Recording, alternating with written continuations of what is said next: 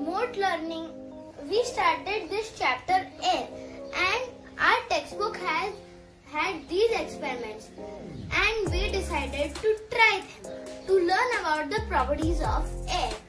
Our first experiment is air occupies space. To show air occupies space, we need one balloon. See, this is a deflated balloon and it is so small. Now blow air into it.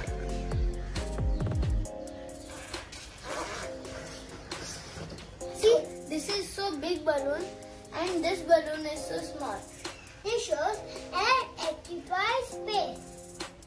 For the second experiment, we need two balloons of same size, and we have made homemade weighing scale. Now hang the balloons on the weighing scale. See, we have kept the balloons on the weighing scale. Now we will pop one of the balloons and see what happens. After bursting one of the balloons, the second balloon has gone downwards.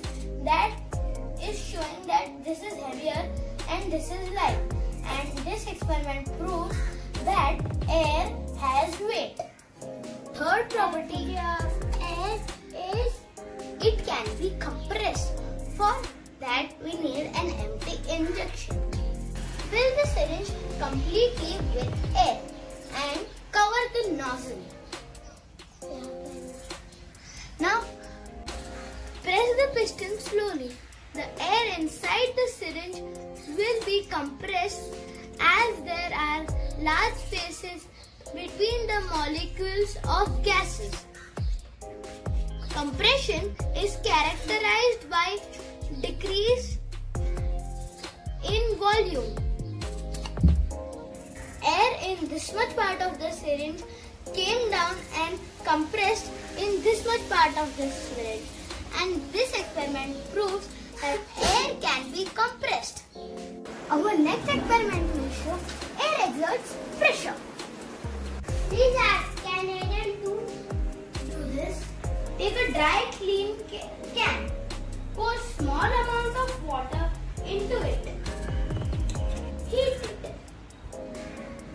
This experiment involves fire, so please ask an adult to do it.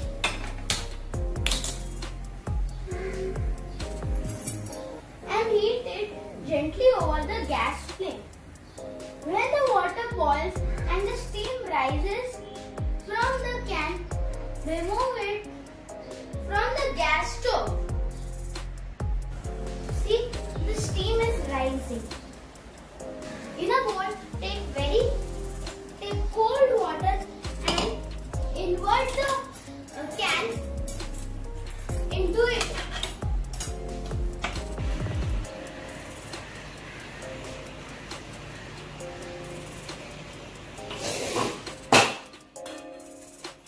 Can you see the can is crumpled?